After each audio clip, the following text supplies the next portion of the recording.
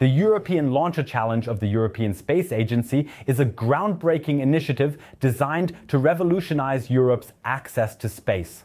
It aims to promote new competition and reduce dependence on established providers such as Arianespace and other international players. Imagine Europe launching its own SpaceX era, with innovative startups developing cost-effective, environmentally friendly rockets and making the continent more independent.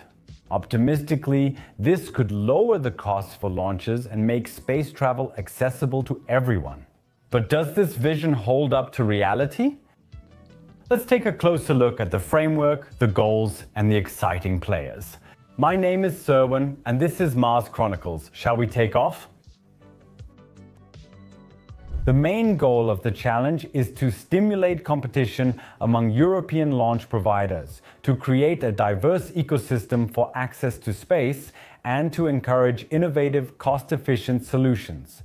For over 4 decades, the European Space Agency has secured Europe's autonomous space program with Ariane and Vega. But the market is growing rapidly and demands more variety to reduce costs and strengthen autonomy. We saw it in the United States, and in Europe it was exactly the same. The dependence of a sovereign on a single provider in any area sooner or later means that the quality will decline. The price rises and the customer, in this case the taxpayer, pays the price.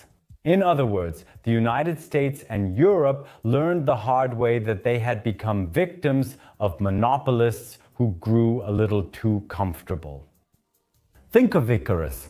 The challenge is meant to develop small and medium launchers that can carry payloads of a few hundred kilograms into low Earth or polar orbits, with a focus on commercial providers from European Space Agency or European Union member states, launching exclusively from European soil. The start of a journey, Europe's man on the moon moment. Yes, Europe has spaceports. Apart from French Guiana in South America, which is French territory, there is also Kiruna in Sweden, Saxavord in the United Kingdom, and Andøya in Norway. The timeline is ambitious. In November 2023, the European Space Agency Council announced the challenge in Seville. In June 2024, a so-called request for information was issued to potential applicants. Since March 2025, the challenge has been open for applications. A few weeks ago, in the summer of 2025, the 5 applicants were selected. We'll take a closer look at them in a moment. In November 2025, the European Space Agency Council of Ministers will decide on funding. Framework contracts will be signed starting in 2026. By 2027, at the latest, each challenger must demonstrate a successful orbital launch. By 2028, a capacity upgrade demo will follow, and by 2030, the European Space Agency missions are expected to launch using these services. Up to 169 million per challenger are at stake. Overall, this is a significant boost for the industry. In total, up to 845 million euros could be paid out. However, this is not entirely certain yet, as it depends on several factors. This includes launch services for the European Space Agency missions, where the agency covers up to 25% of the price, and co-financing for the upgrade demo with at least 40% private participation. The challengers can win not only money, but also European Space Agency as a customer, which brings stability and growth, plus prestige through demonstrations that open up the market. The European Space Agency is changing its role here from design authority to pure customer. The competition encourages progress without requirements. By the way, if you would like to have such and other news from space travel sent directly to your inbox, then register now for free for the brand new Mars Chronicles newsletter at Mars Chronicle. Space link can of course be found below in the description. The 845 million sound like a lot of money. But if you compare that with the amounts that an Ariane group required to further develop the Ariane 5, to develop the Ariane 6, one thing becomes clear: something does not quite add up. The Ariane 6, with everything included, cost about 5 billion euros. With this money, which was mostly paid by the European Space Agency member states, The European Space Agency not only didn't acquire a single mission, but also has to subsidize every launch during ongoing operations.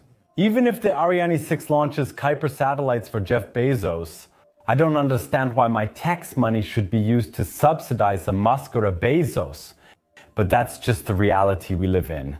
And needless to say, the European Space Agency has no share in the money earned. On the other hand, the European Space Agency can secure 5 launch providers who are more than happy to get a few crumbs. Not to mention that the providers have much greater incentives to work cost efficiently and sustainably while maintaining high quality. It is true that the Ariane 6 is a heavy lift rocket and our 5 Challengers are smaller. But even the larger rockets will come from these providers in the future. To remain relevant here, Ariane Group made a brilliant strategic move by founding Maya Space as a subsidiary. More on that later.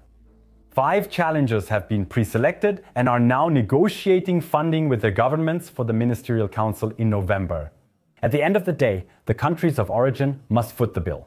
Each one brings unique technology and business models focused on small satellite launches. Let's go through the applicants, starting with the most advanced ones.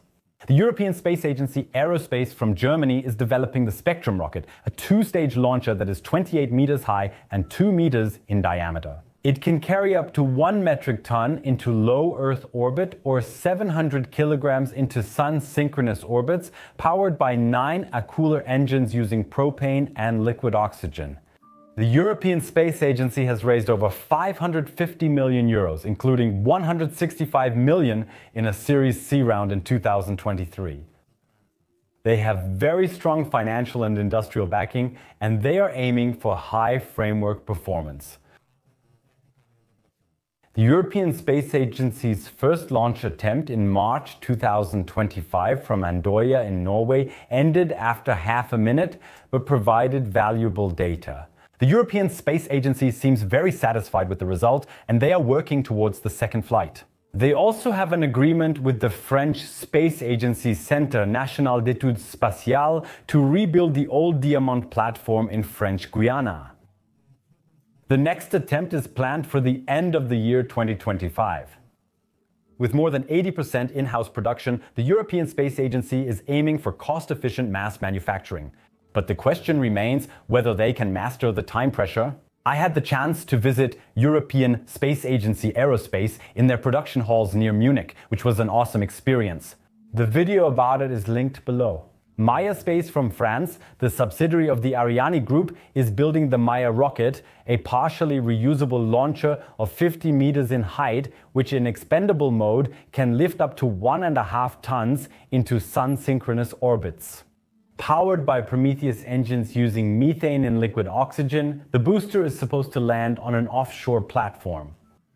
The funding amounts to 125 million euros from the parent company Ariane Group.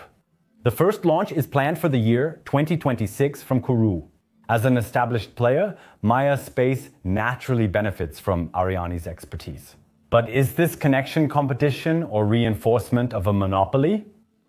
The Ariane Group realized that as a large, sluggish company, they needed to found an agile subsidiary in order to move forward.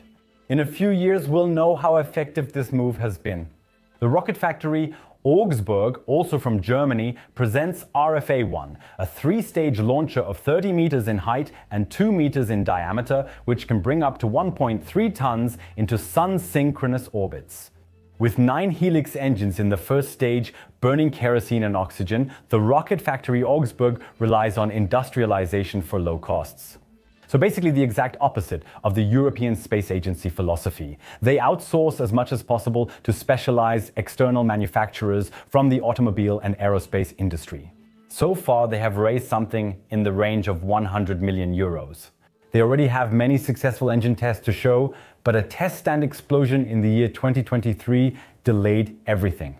They have their test facilities in Kiruna, but they launch from SAC support. The first launch is supposed to be carried out still in the year 2025. They also have an agreement with the Centre National d'Études Spatiales for Kourou in French Guiana. PLD Space from Spain is developing Miura 5, a 34-meter high launcher that can lift up to 1 ton into low Earth orbit or 540 kilograms into Sun-synchronous orbits. Miura 5 uses 5 TEPRL C engines burning kerosene and oxygen, and being partially reusable, it aims for cost efficiency. Their funding exceeds 160 million euros, but they have taken on half of their cash in the form of loans. PLD also has a deal with the Centre National d'Études Spatiales for a launch facility in Kourou. In the year 2023, they successfully launched their suborbital Miura 1 rocket. In addition, they have engine tests and an industrialization plan for 32 units until the year 2030 to show. Miura 5 may launch from French Guiana in 2026. Are they already talking publicly about their future plans? Miura Next is designed as a medium-lift rocket and is supposed to expand the portfolio. PLD's mix of private and startup elements makes them resilient, but the high level of debt increases the pressure. Orbex from the United Kingdom is building the Prime rocket, a 19-meter high micro-launcher that can lift up to 180 kilograms into low Earth orbit or 150 kilograms into Sun-synchronous orbits. Powered by 7 three-dimensional printed engines that use biopropane and liquid oxygen as environmentally friendly propellant.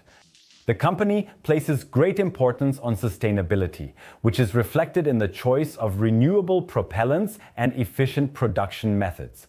They are planning with Proxima a medium lift upgrade that is supposed to significantly expand capacities to better meet European Space Agency requirements. Milestones include the full-scale prototype in the year 2022, and the change of the launch facility to Saxiford Spaceport on the Shetland Islands. And in the year 2025, the maiden flight is still supposed to happen. I'm curious to see what happens. Since its founding, Orbex has raised about 150 million euros in funding. But that's not enough for their ambitious plans, and being selected by the European Space Agency could be a life-saving financial boost that keeps the company from failing. Despite the focus on leadership changes, educational initiatives, and conferences, there has been only sparse information about the rocket's development status for years, which makes the first orbital flight seem at least a year away. The European Space Agency's choice of Orbex instead of competitors like High Impulse from Germany or Latitude from France ensures geographical diversity in the challenge and could encourage the British government to increase its contributions. But delays are testing patience and raising questions about whether Orbex can handle the time pressure. These 5 challengers, European Space Agency, Maya Space, Rocket Factory, Augsburg PLD and Orbex, represent Europe's new wave. Small rockets for small satellites, built in European Space Agency member states, launched from European soil. By the year 2027, orbital, 2028 upgrade, and 2030 European Space Agency missions. A tight plan? I like this approach. With 169 million per company, this could diversify Europe's launch market and reduce costs. But is the funding enough to stand up to global giants? Or will technical hurdles delay everything? The diversity is inspiring, but competition among Europeans could lead to fragmentation. Considering the rapidly growing sector, however, it is important to have strong players. In the past, it has been shown that such subsidies and institutions as anchor customers are not the rescue per se, but rather the security for private investors to provide the right amounts of money. If you enjoyed this analysis of the European Launcher Challenge, subscribe to Mars Chronicles and leave a thumbs up. A huge thank you goes out to all channel members and patron supporters. If you want to become part of the community as well, you can find all the information below in the video description. My name is Serwan, and this was Mars Chronicles. Thank you for tuning in. Per Aspera ad Astra.